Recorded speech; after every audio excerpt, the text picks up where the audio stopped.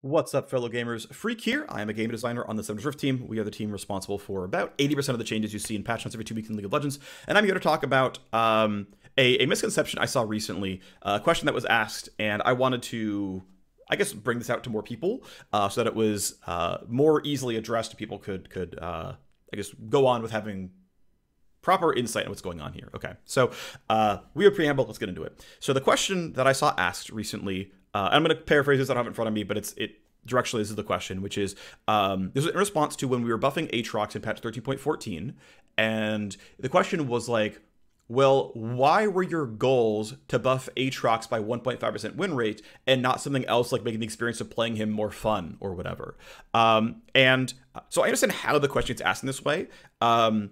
The question makes incorrect assumptions, and that can be partially my fault. That's fine. Let me sort of dispel that as that is kind of not the right question.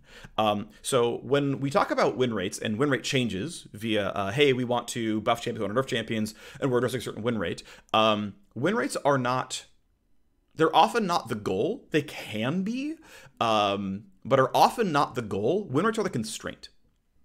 Win rates are the constraint for how much we can buff or need to nerf a champion. So, for example, with the Aatrox changes, I looked at Aatrox and I shipped the changes for 13.14. And what I did was say, okay, let me assess who are some carry top laners that we can give buffs to. Right, who have room for buffs. These champions aren't seen in pro play very much, so we're not going to disrupt pro play by giving moderately sized buff to these champions. Their win rates are relatively low, and so there's room to buff them without them feeling like or appearing as overpowered champions. So by comparison, right, like we probably couldn't buff Jax, who has a pretty good win rate and a moderate ban rate, and is already seen a fair bit in pro play. Jax, though, if we buffed Jax, we would have more of a carry top threat in League of Legends, especially in pro play, but also solo queue. We care about both these things. Jax is probably not a good candidate for, let's make sure there are a wealth of good top lane carry options. And say, okay, well, we can buff Aatrox. His win rate's low. He's not probably very much. Cool. And we have about 1.5 win rate worth of bandwidth. And so there's the two parts of buffing a champion, by the way, is, well, actually maybe even three, is one, we might have directional goals for the game, and actually something I'm very keen on SRT, on balance, is actually, it would be cool if we said, actually, we want to do a durability update 2.0, or maybe move toward one. So what if we, on average, buffed durability and nerfed damage? Not in every case, obviously, but like, maybe we actually want to go even further than the durability update went, and actually continue to make League of Legends have slower paced combat. Well, then we could say, look, instead of doing a big sweeping change that takes months, we could say, well, if 15 of our 20 changes every patch move towards durability update 2.0, then by the end of the year, we've shipped durability update 2.0. And I think that's actually very valuable because we do a lot of these short-term changes anyway, and we can just have like directional alignment where on average we move in a direction. Okay, so that can be one of them, where it was one of the three, which is we might have like game direction stuff, and in this case, game direction stuff was, hey, top laners have fairly low agency, specifically in the late game. The late game carry potential of top laners is not very strong. And this is a very deep rabbit hole to go down to, by the way, of like, well, how should a top laner express their power late into the game? This is not that video, but hey, a consideration is late game potential of top lane is a bit low. We should try to raise it up, and this is a small piece of a very large problem, but well, in the meantime, we can go in this direction. Okay, so there's part one. The second part is about the champion itself, and it's actually like where I would say most of the design work comes in, which is there's just a lot of considerations around designing a champion well. And the thought in the back of my head is that I would always feel bad if we had to revert a specific change to a champion, because it meant that, right, if I'm ever making a change to a champion, in my mind, it's, okay, how can I improve League of Legends, the game, the most possible? There's a lot of considerations here, and a lot of them are at odds with one another, right? So, hey, if I can improve League of Legends, the game, by making top lane late game carries more prevalent, or making top lane carry more late game, then I'm going to, on average, and I'm going kind of back to the first point, but like, it's still true, is, well, then if I'm going to generally give top laners late game carry buffs or gold scaling buffs or something to that degree, then cool. Or if it's something like, well, yeah, we actually want to shift the game towards more durability late game. I'm not saying this is the goal, but if this is the goal, then I want to, on average, ship changes that are going to go in that direction. But let's narrow back in onto the champion itself, which is, hey, let's make sure that we push this champion in a good direction, right? If this change is good for the champion, that means, right, like of all things we could have buffed, this is the single best thing we could have buffed about this champion. And if there's something we can nerf, it's, oh, well, yeah, this is actually the single worst thing about this champion that we should nerf it down. And like, to me, that's the goal, right? And so, for example, Aphelios changes that shipped a couple patches ago, basically, the nerfs were some of the outstanding, fairly egregious things about Aphelios' kit, where it's like, oh yeah, the turret can duel a champion a lot of the time, and has just sort of too much damage overall. The amount of extra calibrum sniper shots that come out of the white turret, right? Or just, yeah, this the amount of omni-vamping coming out of Aphelios, he's just too tanky for a marksman, and as with all champions, he should be burstable unless he's actually building specifically tanky. And yeah, directionally, it should be good for the game, and ideally, it means that, hey, if I made the right change, that these changes aren't getting reverted because I made the right change for the champion, for the health of the game, and for the health of the champion. But this means that you have to pay special attention to the direction of the champion actually being correct. Like, hey, how much Omnivamp is good for Aatrox? I don't have a good answer to that one. And so if I was to say, hey, I want to buff or nerf Aatrox's amount of Omnivamp, I need to have very high confidence that we actually think the amount of vamping he should have should be over here and not where it is now. Is it higher? Is it lower? Again, I don't have an answer, but it's also not what I touched. But if, yeah, Aatrox is the world ender and he's supposed to kill a bunch of people, well, his buff being he does more damage is on Fantasy the champion and everything else. Another example being Melio. So Melio, I shipped both recent sets of Melio nerfs, and I had some missteps along the way, stuff that never went to PvE. One of them was actually lowering the range buff of his W, and that was shot down very quickly and for good reason, because that is his unique thing, right, that lets Melio stand out the most. It's like, no, he gives people range, let that be strong is probably correct, versus like, okay, I give a bunch of people this auto attack is not the important thing. Melio's probably biggest strength and coolest thing is, okay, range is the better output for my AD carry is stronger and not their burn damage or their on-hit damage. And the AoE shielding and self-cleansing, right, like the really defensive enchanter outputs are the most Melio of his outputs, as opposed to like, oh yeah, your burns and auto attacks, we can just nerf that. It's not sacred. The amount of boost speed he gives, I think, is not sacred. And considering the fact that the ability doubles, he actually still has a 40% boost speed buff on the kit. That's still well within numbers where this is a satisfying ability to cast into people, right? And so a really large portion of it, the second portion of it, and I would say probably the most important portion of it, is making changes that are right for the champion. Right? Like, hey, we want to do a task where we're going to assess a bunch of top laners and figure out things that we can buff. Okay, well, we're going to buff some top laners. We're going to buff some items frequently used by top laners. We're aware that we are constrained by the power level of jungle, and so we identify a bunch of items that are mostly used by top laners more so than junglers. Okay, and there are items we could have buffed that we decided, no, it's not correct to buff Silvermere Dawn. It's not better for League of Legends as a game to have Silvermere Dawn be a more frequent item. It makes fighters checkmate mages really hard, and that really, really sucks, because what does Cinder do when you just brush off her only CC and then you just kill her because she has no counterplay left? Again, we can go a lot farther down this topic, but hey, that is the idea, right? Of let's do changes that are right for the game. Let's do changes that are right for the champions or the items that we are changing. And then the third one is let's hit a magnitude. And so before I'm going to explain magnitude a little bit, I'm going to talk about how we align on changes, essentially. So I talked about the, so let's say we're going to grab some changes, right? And on Monday, we decide, okay, we're going to nerf Shyvana, we're going to nerf Aatrox, we're going to buff Gwen, we're going to nerf Jax, we're going to do whatever, right? And say, okay, we are aligned as a team that we should change the champion, change the game in these ways. And usually this comes along with like explaining why you want to do this, right?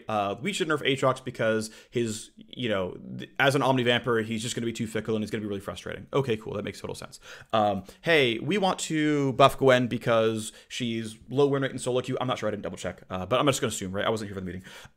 Hey, we want to buff Gwen because she has room in solo queue and she's a carry top laner and, you know, she has room. And again, if our goals are to do this, we should do that. Okay, great, right? And you sort of like, you go down the line and you suggest what you think you should change, and you give it the rationale, and people will say yes, people say no, and then it goes on the board, and we're going to do the work, right? So then part two, everyone grabs stages they want to work on. I tend to grab bot lane and jungle stuff because those are the champions I tend to know the most. I played 200 games split pretty equally across jungle, bot, and support last season. And so I'm going to know the champions a little better. I'm going to know the feel a little better. Whereas, like, I don't really understand mid lane mechanics as well. I don't really understand top lane mechanics as well because I don't play the roles very well. I am a mid-diamond jungle bot support. I am probably a, well, in the old ranks, it'd be like high plat, but I'm probably a mid to high emerald solo laner. Would be my guess. I haven't actually tried, but that would be my guess, right? So I just don't understand the roles as well, right? So anyway, whatever, that's getting off topic, but so, okay, people grab their work. And then what happens is a designer is going to do three things, basically. They're going to write a context paragraph around why this champion deserves changes, why we're doing the changes we're doing, and the expected results of those changes on sort of vague terms. They're going to deliver a change list, and sometimes multiple. Sometimes people will bring up, I've done this as well, where it's like, hey, I've got like one of three directions I might want to go here, or I've got one of three exact change lists I want to implement. And then they'll have a target magnitude.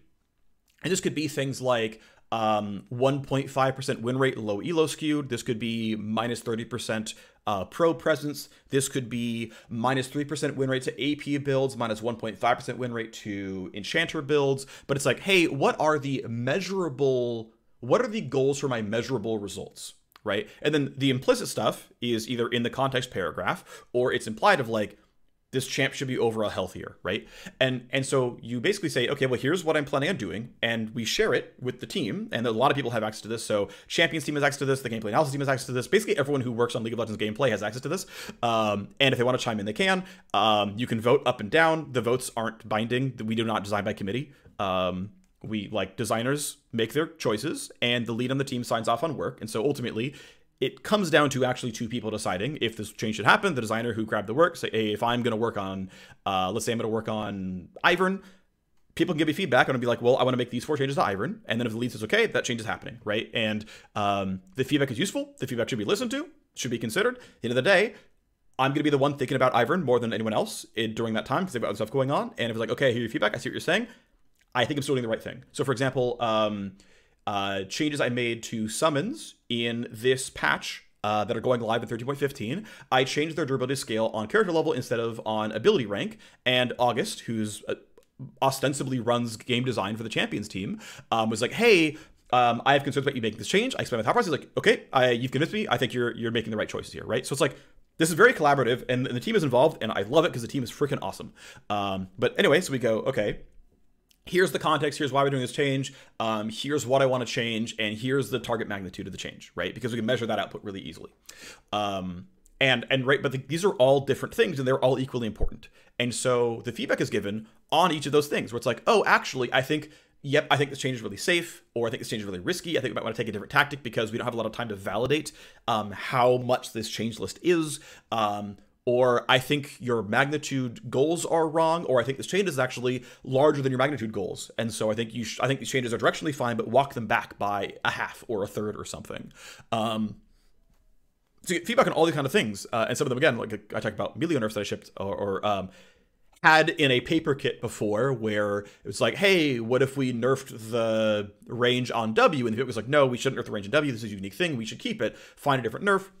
Sure, okay, right, no problem. His burn damage goes down. That's fine. And so like these are all the things that happen, right? And so our goals are always make the game better and do right by the champion. Our constraints are win rate delta, right? And I realize that like though that's implicit in my head, like obviously like we're not just saying like, okay, well we're gonna spin the wheel and we're gonna nerf 1% win rate of base health. It's like that's not the goal here. I personally value consistency quite a bit, and so I try not to nerf any AD carries below 60 functional base AD. And this, things like Varus W and Kaisa passive, and even even things like Silverbolt sometimes can exist here as well, where it's like, oh, actually, as long as, but it's like, oh, if every AD carry deals 60 on hit damage at level 1, it makes it really easy to transfer your skills from playing one AD carry to another, because like, oh yeah, I know how much damage I'm going to do to a minion here, right? Of course, right? Some people can do better or worse than others. That's just going to happen sometimes. That's okay, but like consistency is not like the #1 goal. It's just like, hey, I like to hit it if I can, and so that's why Caitlyn Nurse earlier this year was 2 AD and 1 armor, because I had a win rate magnitude in mind of, I think we need this much win rate magnitude to kick her out of the #1 AD carry spot in pro play, and the tactics I'm going to choose are, let's give her the normal 60 attack damage on AD carries, and I didn't really mess with her abilities, so I chose 1 armor because as a long-range champion as Caitlyn, if she's jumped on, she should actually be able to be killed, so we'll do a durability nudge here as well. That seems reasonable. Right, and it's like there's this consideration around like why these are the changes being made, and not, it wasn't like R damage or R cooldown or E mana cost or whatever. These are all possible levers you can get winner out of, but what I chose to do, right? So that's like a big thing, is I want to sort of like clarify that concept around why we do what we do.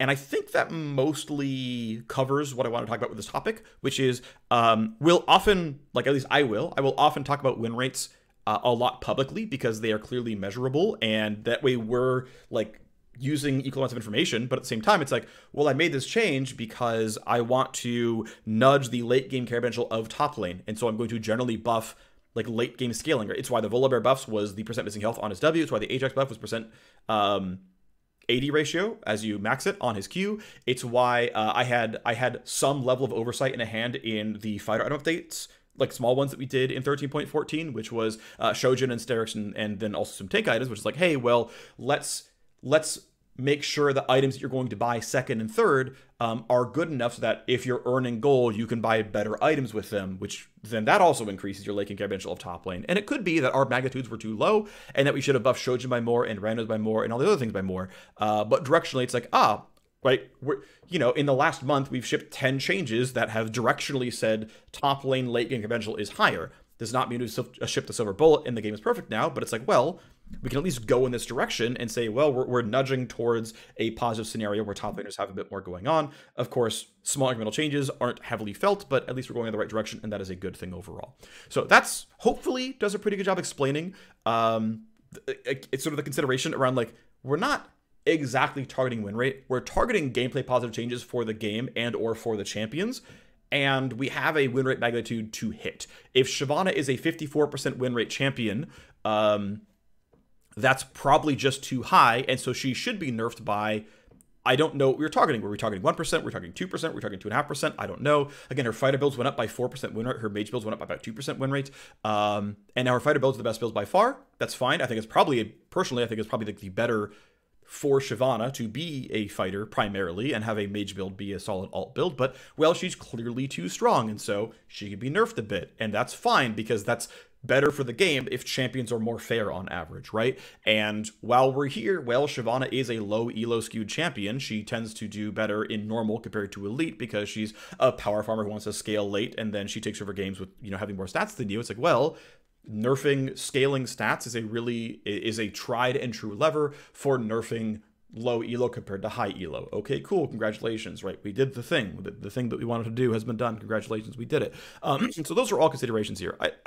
I guess the one last thing I'll say is this is not necessarily as on topic, but I mentioned there's basically 2 big ways we outline a changes. One is the Monday morning. We've got some data from the patch, what do we want to do? The other is basically brainstorming future large ideas. This would be things like, hey, we want to push Xerath brand, etc., toward mid lane away from support.